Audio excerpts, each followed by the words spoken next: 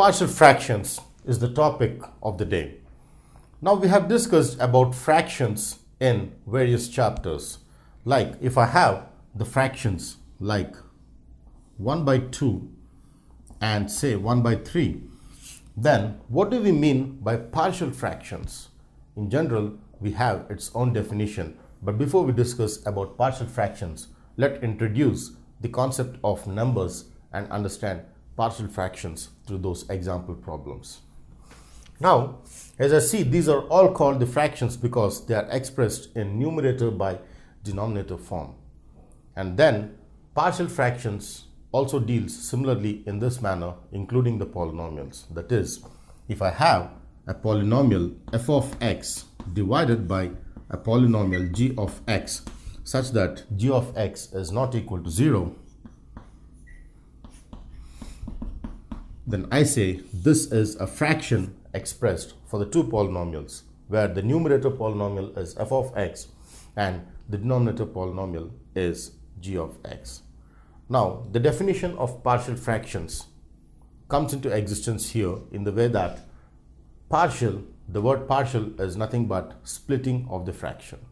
So, if I can split this fraction, that is nothing but the partial fraction. So, in order to obtain the partial fraction of this, I split this fraction using various properties. And the various properties I use in splitting the fractions, the different types of partial fractions expressed in polynomials, is what we are going to study in this topic. So, different fractions have different methods of splitting the rules which we are going to study in partial fractions. So, basically, partial fractions is nothing but splitting of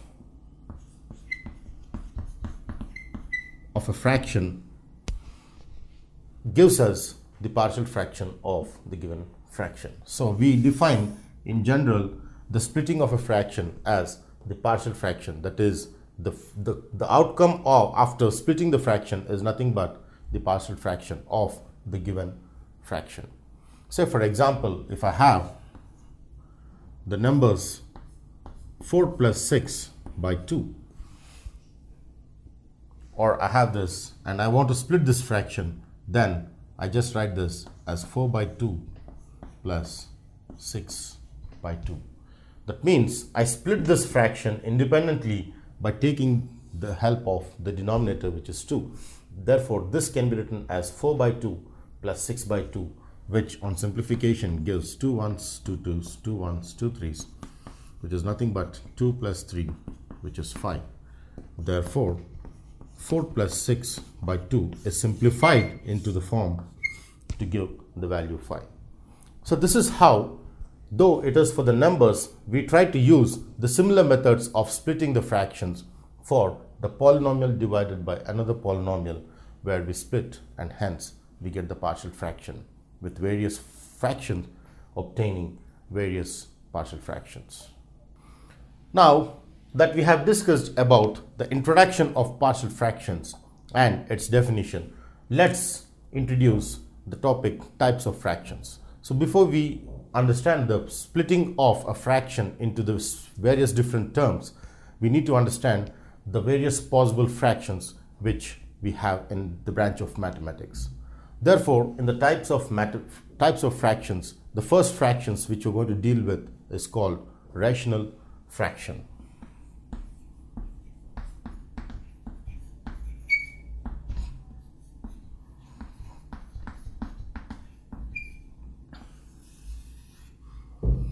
So the first type of fraction which we're going to deal is called the rational fraction, and let's see how the definition says.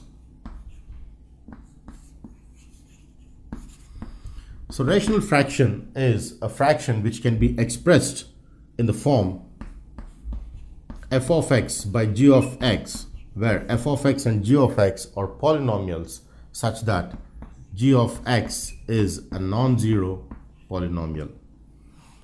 So this kind of expressing a fraction where the numerator and denominator are polynomials is called a rational fraction. Is how we define the rational fraction. So for example, if I take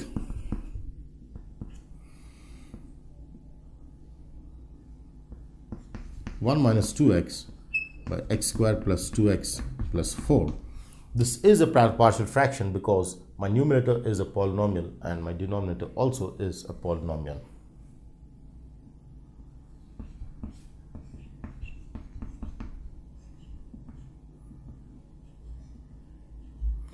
This is also a polynomial because this is a constant polynomial and this is a polynomial of degree 2, and therefore this also is an example of a rational fraction.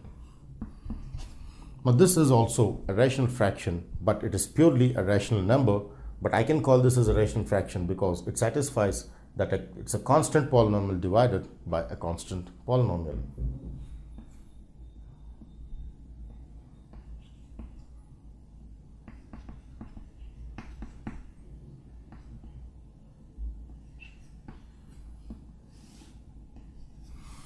And it is because the numerator is a polynomial of degree 9 and the denominator is a constant polynomial. So these two are rational, and then if I have 4x minus 1 by 0x squared minus 0x plus 0. Now the reason being that this is not a rational fraction because if I have this denominator, I have that when I simplify this is clearly 0 times 0 times 0. When I simplify, I get 0, where the denominator is g of x equal to 0, which contradicts the definition which says that for rational fraction, g of x or the denominator polynomial must be non-zero polynomial, and hence this cannot be a rational function.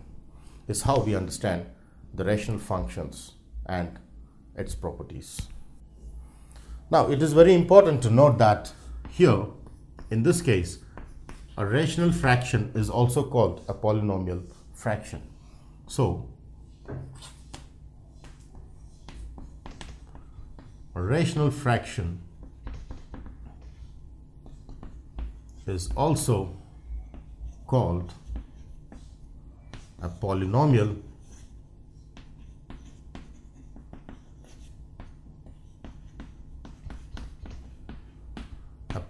fraction, or simply I call this as a fraction, is how I understand the note. The other name for rational fraction is a polynomial fraction or simply a fraction.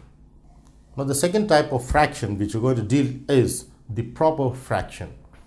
So that we have discussed about the rational fraction. Now we are going to discuss on the proper fraction in mathematics.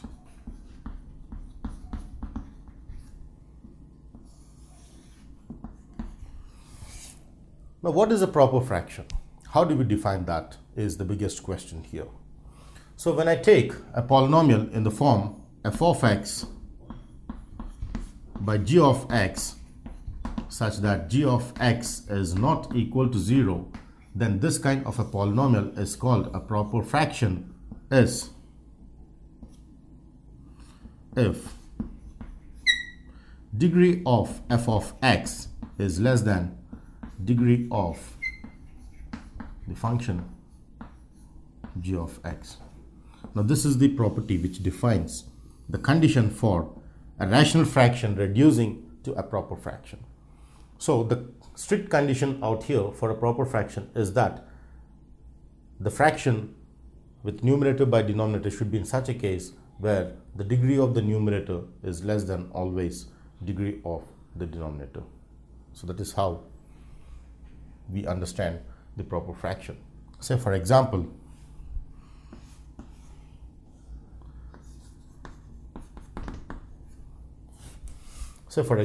I have 2x plus 1 by 3x squared minus 4x plus 2. Now in this case, my f of x is the numerator this and my g of x is the denominator, which is the whole polynomial this. Now my degree of f of x, which is nothing but degree of 2x plus 1 is nothing but 1, because we all know that degree of this function is 1. And secondly, my degree of g of x, that is the denominator function, is 3x squared minus 4x plus 2, which is nothing but the highest degree is 2. Now clearly I see that in this case my degree of f of x, which is 1, is less than degree of g of x, which is 2, because 1 is less than 2. Therefore, the given polynomial 2x plus 1 by 3x squared minus 4x plus 2 is a proper fraction. Is